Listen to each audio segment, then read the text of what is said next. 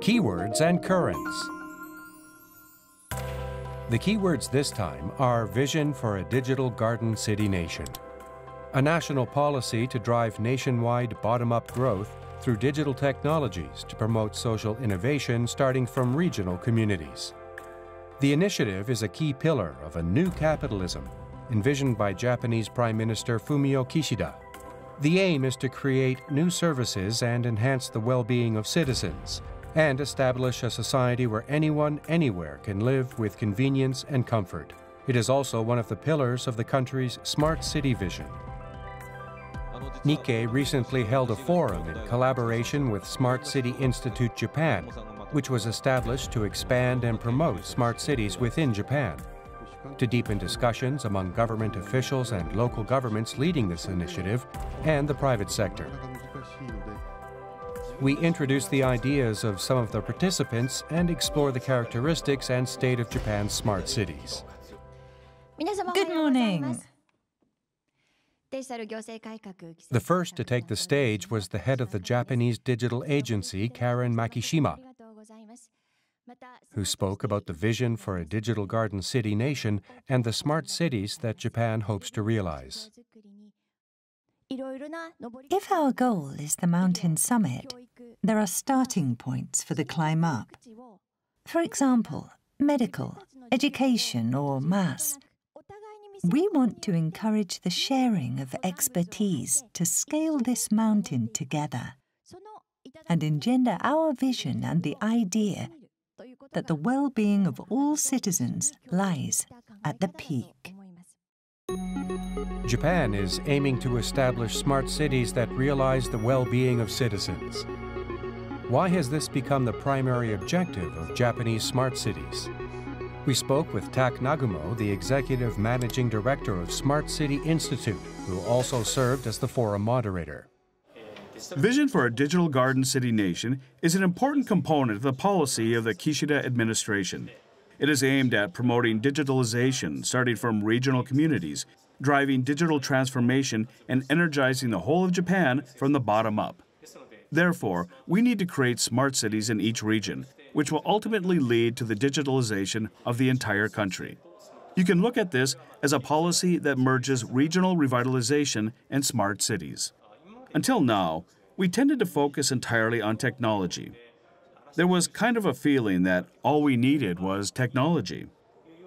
But our true objective should be the result of applying technology to enhance the happiness of citizens and make their lives more convenient and comfortable. In setting that result as our goal, we adopted the concept of well-being in our initiative this time. To promote the vision for a digital garden city nation, the Japanese government is providing grants for regional governments that are proactively implementing digital technologies. We spoke with Mayor Yasutomo Suzuki of Hamamatsu City, one of the grant recipients, about how they are developing the local community. One example is energy. We've incorporated an energy policy in our smart city. We set up a public-private sector organization in 2015 and are carrying out a range of initiatives. Naturally, we are utilizing digital and cutting-edge technology in that field. We also established the Hamamatsu Wellness Council with participants not just from our city, but also businesses nationwide to carry out various practical trials for health promotion and therapy, while building up a database of that information. And, in the future, we need to establish a collaborative social structure. As part of that, we're working on establishing a mutual assistance type transportation system by which residents transport other residents. The system itself is conventional, but to connect residents, it uses digital technologies and will be our leading initiative.